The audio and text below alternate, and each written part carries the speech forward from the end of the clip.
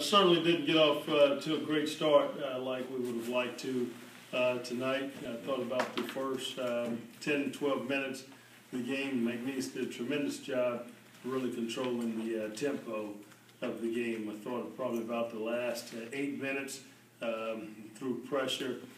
We created some turnovers, forced them to play a little bit faster because getting the ball over in half court. Didn't have as much time on the shot clock.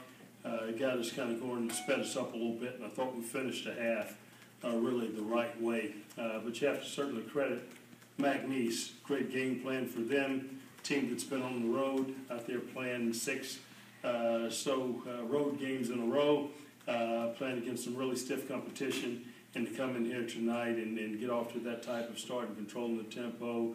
I thought they did an excellent job with that, but I thought our guys in the second half, we again offensively made some plays, didn't shoot it at the clip that we would have liked, but we were able to hold them to around 22% shooting from the field for the game, which allowed us to really pull away from them. But I thought Siobhan Coleman, energy guy, came in the first half. Siobhan, Tim, and Malik gave us energy that we needed off the bench, really to speed up or change the tempo of the game, which allowed us to get the cushion we had at the half. Why wasn't your offense successful against the zone real early in the game?